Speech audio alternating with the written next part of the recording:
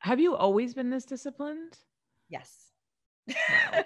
I hate you. And that's what everyone's like. And this is not a self-disparaging comment in any way, but like, you know, as well as anybody, never been a anything, pet, playmate, centerfold, cover girl, treat of the month, never ever anything. So while I think I'm an attractive woman, I believe somebody in this conversation has won MILF Performer of the Year. sure, that's a performer and I can thing. tell you that person is not me.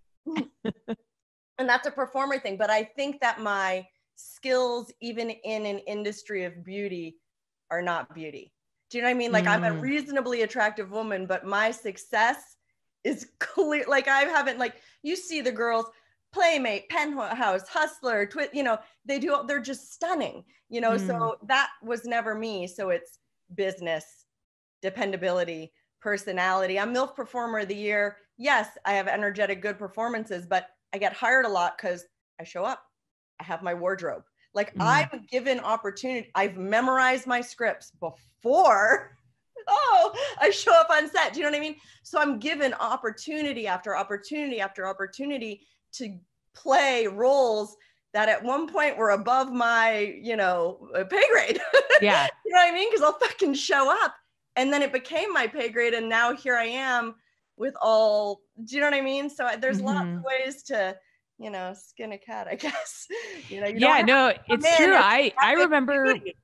I remember when you were, I believe it was for Flesh too, for Digital Playground, and which you were in. And I believe not only because we always print out scripts for the talent, because they almost never do, right? They're like, oh, it's on my phone, I'm gonna read it in the makeup chair.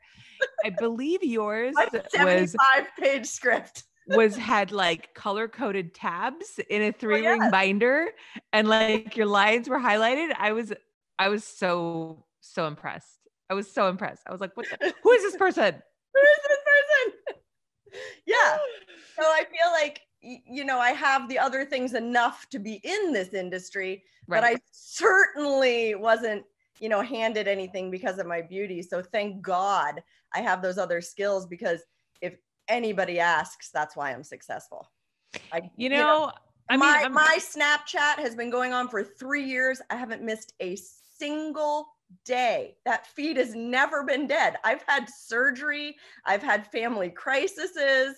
I've had death. Like, if Netflix went down often, would you keep paying $30 a month?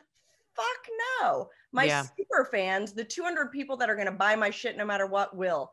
But to everyone else, it's just porn. And if you don't give a good product, not the week when you're feeling good, but all the fucking time, you know, that's how I compete. I don't compete because my stuff is better. I compete because it's always fucking there. Thank you so much for watching. If you enjoyed the show, make sure that you subscribe so you don't miss a single episode. And go check out all the other videos. I film every single one of my podcasts. And if you want to listen to the audio version, I'm on iTunes and all the other podcast platforms. Visit hollyrandallandfiltered.com to find out more.